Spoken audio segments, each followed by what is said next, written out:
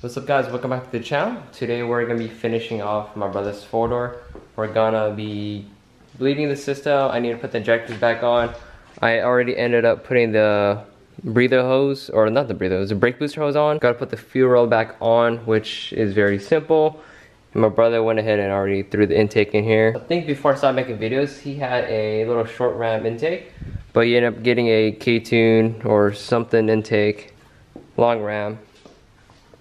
Since, I mean, it doesn't really rain here and we don't really drive our cars in the rain. I need to change the O-rings on all the injectors before I put the fuel rail back on. I kind of wish I still had the slim plugs, but we're gonna change them out one at a time. If you guys ever pull off your injectors or anything, especially the OEM ones, they're not as bad, but I mean, it doesn't hurt. It's like less than 12 bucks from Honda, actual OEM Honda parts.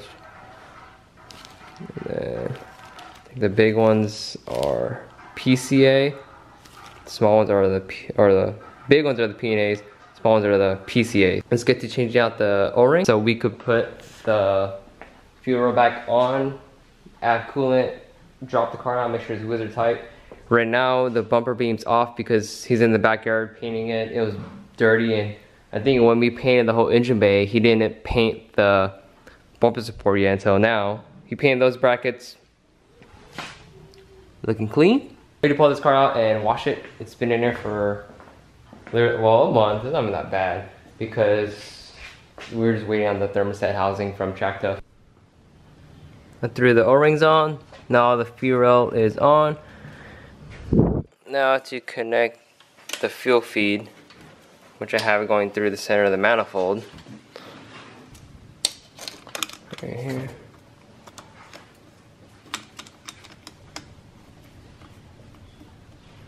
Oh wait, before I do that, gotta grab the injector harness. Gotta do that first.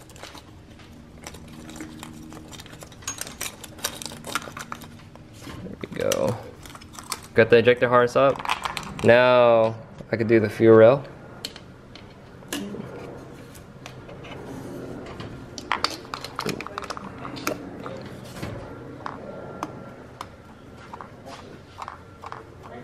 Wow, I was surprised I was able to do this with one hand. 4, 3, 2, 1. Oh, this way.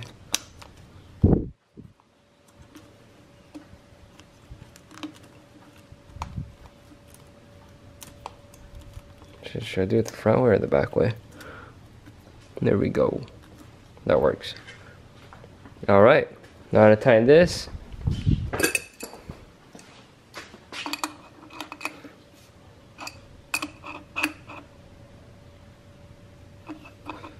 Still don't have an Allen wrench, but this works. There we go. Now, if I'm correct, everything should be good. I'm gonna just zip tie these back up because I did have to cut the zip tie to take off the manifold. So clean this up, and then now we could add coolant and bleed the car. The bumper beam's painted. I'm gonna just pre-fill this with coolant since there is nothing in the system, and just check for quick leaks, and after that we'll pull the car out and bleed the system. But we're only going to be using Honda coolant. That's what we've been using, actually, for all the cars. So let's fill this thing up.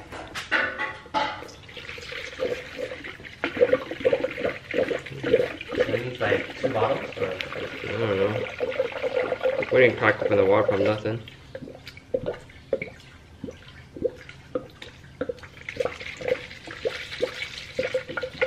It's done. I just gotta mount it.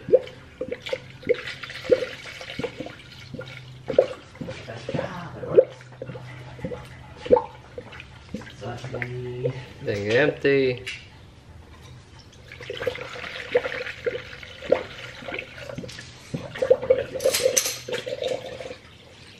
Nice. I wonder if it's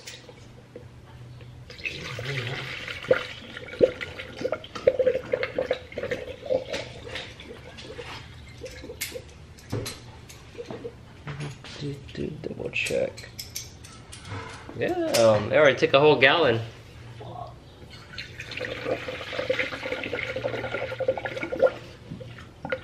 This is gonna come back And out. it's still gonna go up to the hose too, right? He's barely making it to the top.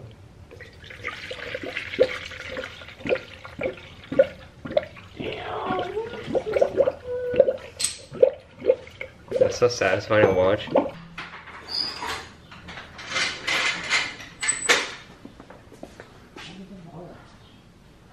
Are you gonna check your oil? Yeah, I need to get oil. Oh, there it is. How do you do it with a funnel?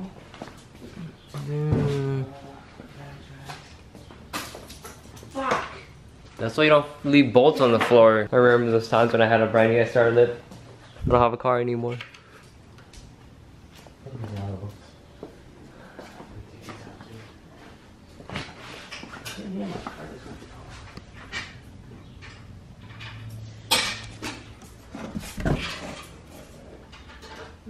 Damn. They did a good job. Did they PPF back here too? I don't know. I can't tell because this is a line from the factory too. This line right here. But yeah, let's see. So it protects it from yellowing, scratches. I wonder how far they PPF'd it. This one probably down here. Oh no. You can feel it. They only did the front lens. See? Like you can feel the outline. Oh. Better than nothing though. Look at this side watch. It's so sick. Oh, brand new in the sun. Yeah. You can see any Oh so it yeah. protects us from any squirrels too as well. Oh. It's a good investment. I mean, Yeah, no, those are nice. How much was it? 150, 12-year warranty. I'm talking about the headlights. Oh, you don't want to talk I about got it for 5. So I technically got it for 5. It's listed for 9. Okay. Forgot I had this thing. The old one's for 4. Oh, okay. So, I mean, I didn't know that. Oh, I do have a car still. It's just chilling on. Yeah, it's chilling right here. But got the Mugen duckbill on this. This thing needs a wash though. There's cats around here too that just kind of crawl on my car, so they leave marks on the hood. But all right, back this thing up. While I'm waiting for my brother to finish adding oil. Wait, did you add oil? Yeah, I took it. Okay, I bought a couple new things for this. This is the major thing that I've been waiting for. This is the Chimera rear caliper bracket. It's just a, okay, one is it's more of a fancier caliper bracket, but two is I need to fix this issue I'm having with the Taiga bracket. So this is the full hard racing kit that you can buy from Hard Racing. It comes with the Brembo P34s, P32, I forget which one these ones are. And it comes with this Taiga rear bracket. And you can see that due to the spacing on the wheels, on the M7s, the spacing on the wheels, the hub, or how these, you know, these Groms are meant to fit wider wheels, so this is all custom. The spacing is, I think, is causing my caliper or something to grind on this, and you can kind of see that it's maybe the pad, and I believe that the caliper is not sitting correctly because I had to add an extra washer right here so that this bracket wouldn't drag on the rotor. But I think it made the caliper crooked or not seat flat and is only biting on the outside and something's grinding on here. So with this Chimera bracket, it should fix it. It's gonna relocate the caliper up to the top. It locks up right now perfectly fine, but it's when I come to slow stop, it's screeching, which is where all this is coming from. And it matches my extended my extensions, my Chimera extensions, and I do have the Chimera front caliper brackets right here too. And I did pick up new engine plugs, Driven Racing, nothing fancy. I wanted to get rid of the red ones because I was kind of an eyesore, but before I do that, I'm gonna pull off the tappet covers and then do a valve lash. Just recheck the valve lash because these motors are quite ticky. Just regular 125s, they're really ticky. But once you go big bore on one of these, they tick a lot more. And it doesn't hurt to double check on the valve clearances. But how's it going over here? Done? No, it needs more. Need more oil. God damn. It's like almost 5, but it's like 4.5. Also, because he had it sitting on a jack, so all the oil is pushed to the back, and the dipstick's like in the front. Don't overfill it. Check up on the daily. There, you can see the freaking cat's been crawling. But nothing fancy right now. I got a new used Euro R front lip before that one was cracked. Got a Mugen front grill. The CO9 OEM HID headlights, not those eBay ones. You guys know me. These are actually the OEM Honda ones with the projectors in it. So these are really nice. And nothing else. I barely even drive this thing ever since I got my Grom. I honestly probably put like 2,000 miles on it, or like I drive it once a weekend, just so I can wash the car, which I need to do after this. Ready? Damn, dude, that's almost 5 quarts, still not enough oil. Okay, just leave it, fool. We'll turn on the motor and we'll check it. That's weird. Don't just keep adding oil, you might overfill it. Alright, put the cap on back to just turn it on. Like I said, the motor's this car's sitting on the jack, so the oil's probably pushed to the back. Yeah, just tie your lug nuts when you back it out. Should I just do it now? No, you just back it out while it's bleeding right there. You could, what is it? Torque the wheels down. Put, yeah, your battery's not, your ground's not connected. Prime it first. This has been sitting and I don't have the fuel line. Alright, turn off, prime it one more time.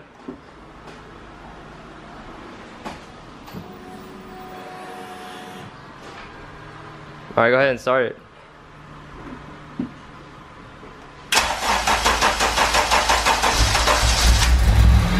Very good. Okay, now just back it out real quick.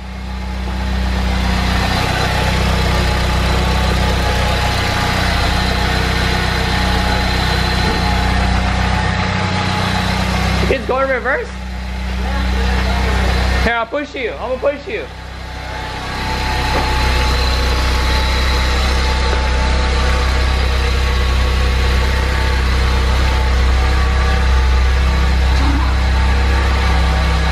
Keep going.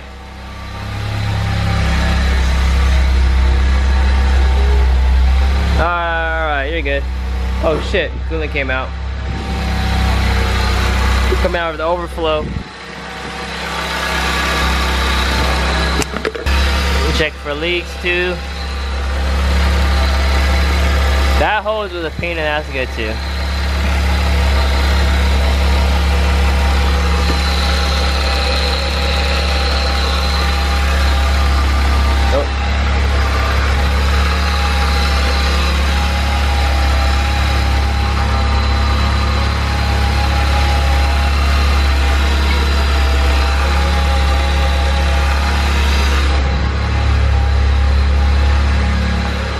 Give me more coolant.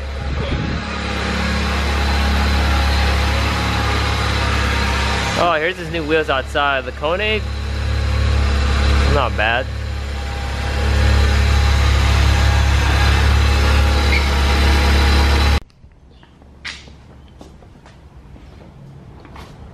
Everything's good. We had to clean the ground, but the fan turns on.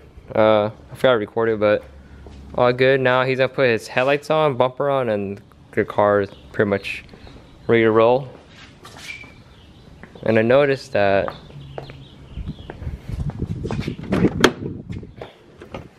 let's see, bought the hybrid titanium rod and shift knob. Did you polish it? No. Oh, it's not. Oh, you didn't. It's not ashy like my other one. I don't like. Oh, it don't look bad. They work.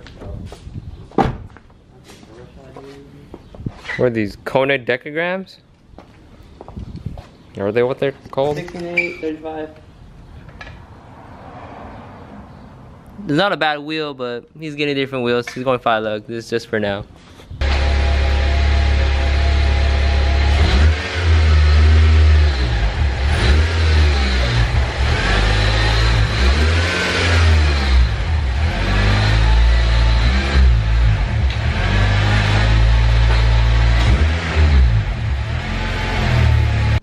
time has passed. Helmet here because I just took my Grom, run some errands, pick up new headlight bulbs for my brother's car since he didn't have any, and he got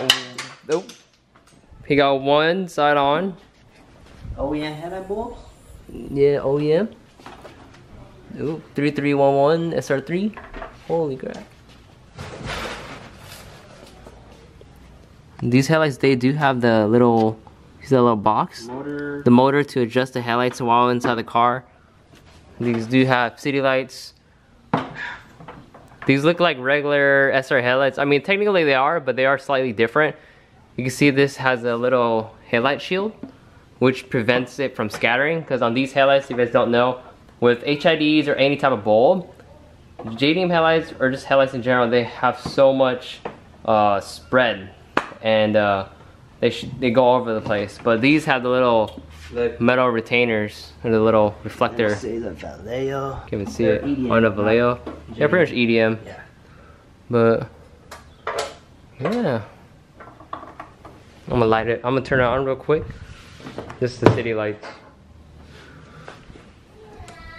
Oh, okay, works. Cool. Brand new headlights.